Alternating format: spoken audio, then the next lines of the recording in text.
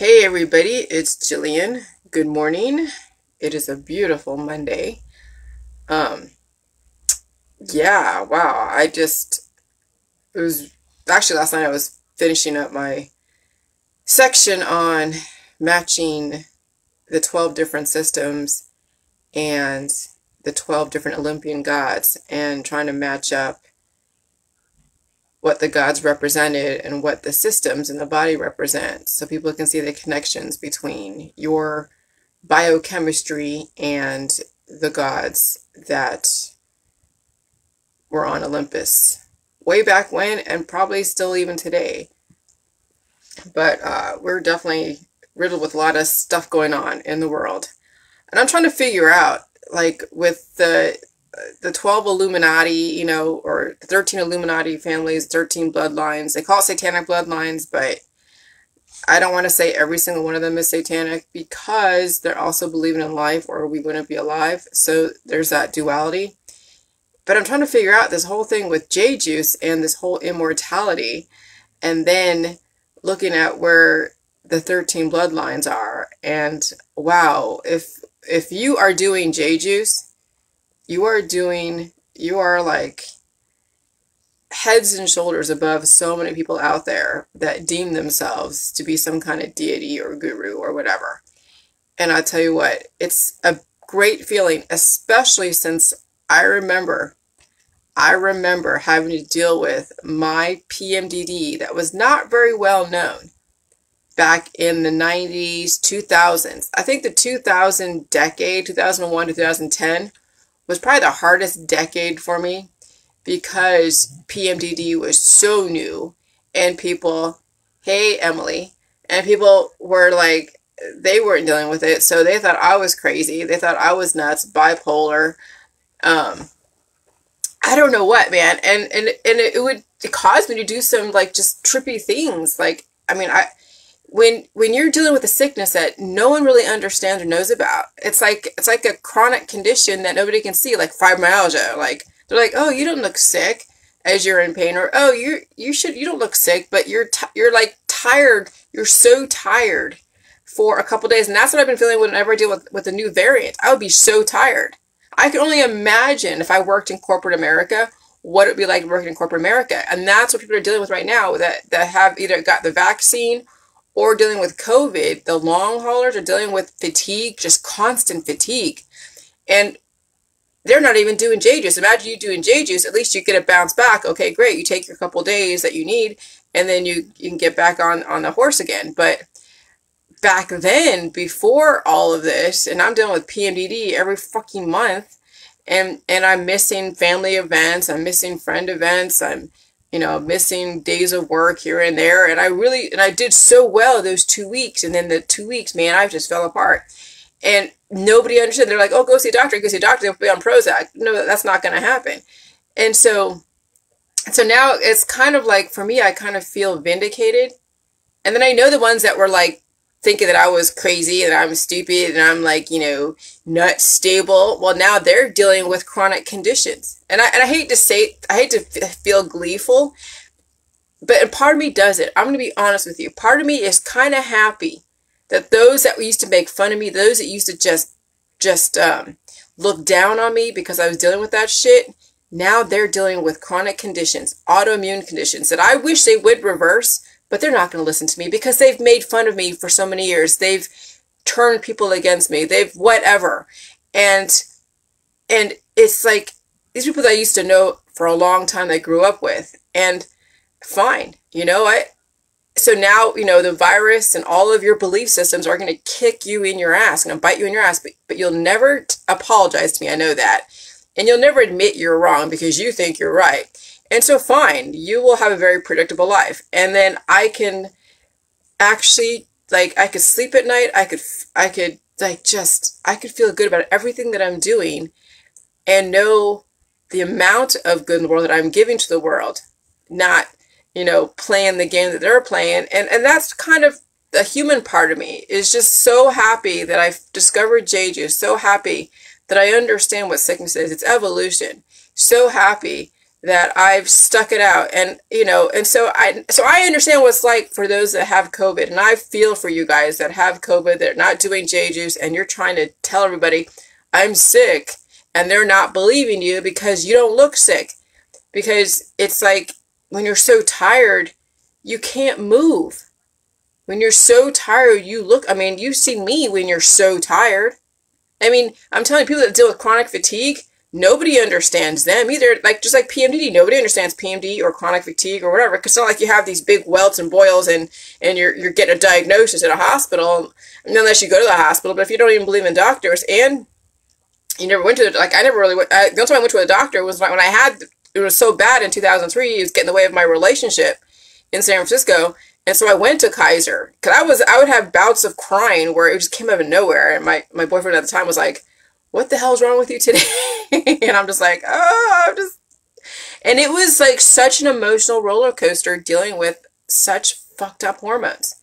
And so those that are dealing with COVID-19 are going to be dealing with it, especially if they haven't dealt with their imbalances. So all the neurological things and psychological things and the potential bipolar, and who knows what's going to come up when you get inundated with new variants that your body is not caught up to. And it's going to have PMDD-like symptoms like I experienced.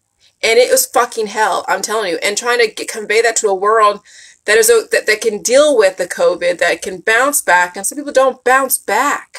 Some people are stuck in that loop of trying to evolve to a new variant, and their body can't handle it. And then they're trying to make it and trying to be, you know, competitive in a world that is unforgiving, especially in the corporate world. It's unforgiving.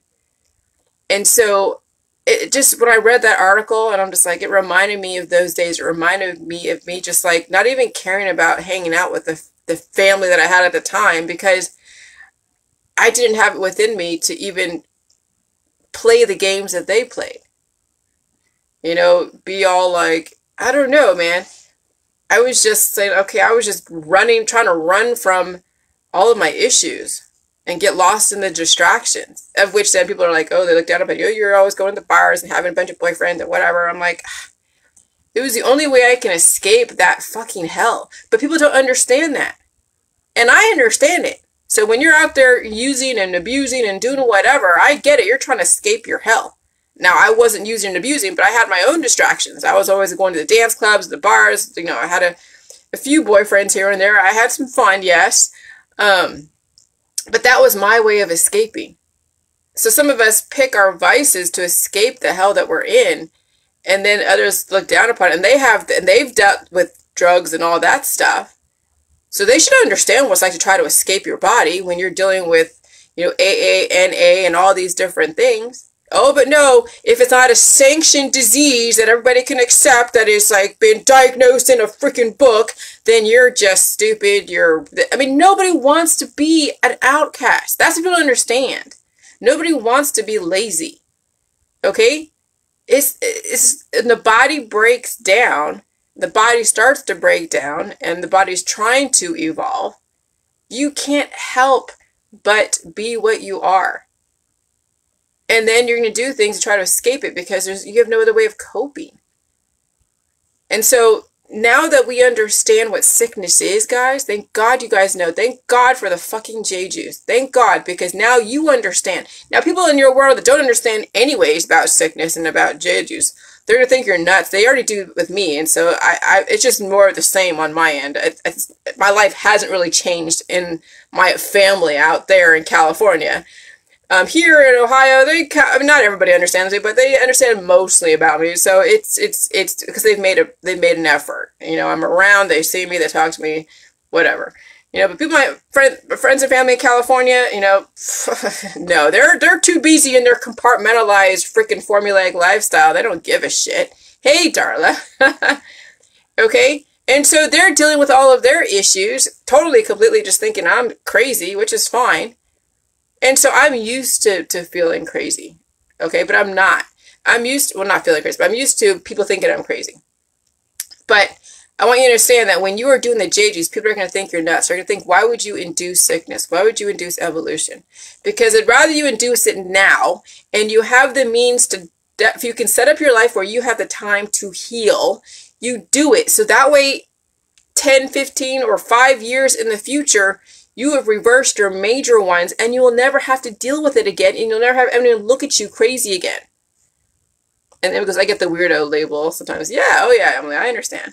And so that's why you do the J juice. If you induce the evolution, the pain now, and you understand it, and you just give yourself the time and the rest, the people around you that make fun of you, that think that you're crazy or whatever, they're going to be aging and degrading, dealing with chronic illness, and they'll be going to the hospital. They'll be doing all their different chemotherapies, and they're going to be actively accelerating the death process, and you will be actually increasing your life process. You'll be coalescing everything. And then you're going to do amazing in your job. You're going to do amazing in whatever you put your mind to. And you'll have the presence of mind to do everything. You're not going to be turning to all the different things that they turn to that are eventually going to destroy them anyways. And so, yeah, I've been very vocal about, about all the different drugs and weed and cannabis and chemotherapy and all the different remedies out there. And I know many people in California do all that stuff. And so me talking against it puts me even more on the sidelines. Still, yet again, it hasn't changed in my life. But you know what? I was never meant to really be part of the mainstream. And I realize that now. But I remember the suffering, the evolution of the people in my world in California. Really, really. I mean, yeah, if you can be normal for a minute on all of your drugs and alcohol and whatever that you're doing, and all of your affiliations and all of your little groups that you join and cliques and whatever. But in the end, you're going to be suffering even more so because of what you do to other people, denying their existence that something is going on, and by judging them. And that's what I'm kind of feeling great about, is that I'm finally vindicated. And Krista goes, we're nuts, we're healthy, I just ignore that people don't know how amazing. Oh yeah. And so here's the thing. So that's my vindication, is knowing that I have this juice, that yes, you'll go through your healing process, but there's a light at the end of the tunnel. Back before the J juice, when I was dealing with my pmdd and I was dealing with things people could not see, they could not understand, it was a suffering like no other. It really was. And I could see why people off themselves. I could see why people turn to drugs, alcohol, and distractions and sex, or run away or do whatever, because they can't escape what's in them. They can't escape it. And that's what you have to understand. Is that, so the COVID people, they're dealing with long haulers. Not everybody deals with all the COVID symptoms like these people, like where they're trying to convince people, yeah, I'm sick or I'm evolving. We can't say evolving, really, people out there. But, you can't really explain to them. There's no way to do that. You can't even, and they won't understand it. Especially when half the country is evolving and taking to the evolution, at least, curing themselves, and they don't feel anything. The other half of the country is like, holy shit, my body wants to evolve, and they're trying to evolve and they can't. And so they're in constant pain. And then you have that same thing again. One side of it is like, fuck you guys are stupid for feeling all your pain. The other side is fuck, you guys are stupid for not understanding, and you have that division again. That's what's insane. And so now finally PMDD is more well known, thank God. But guess what? Guess all the suffering when it first came up, and people had this disease that has this weird imbalance that nobody understood. And will the people in California apologize to me? Oh hell no, they will not. They will not. And that's fine. I don't really need an apology, really. But I just want to express my feelings of satisfaction, vindication, and sometimes you have to go through that hell. And that eventually you're going to prove what you're doing that people think is crazy is actually worth something. But it is the hell that you have to go through. My Dr. Phil was the hell. Being attacked by the press, being attacked by the trolls was the fucking hell that I went through. But guess what? It made me who I am today, and it made me stronger.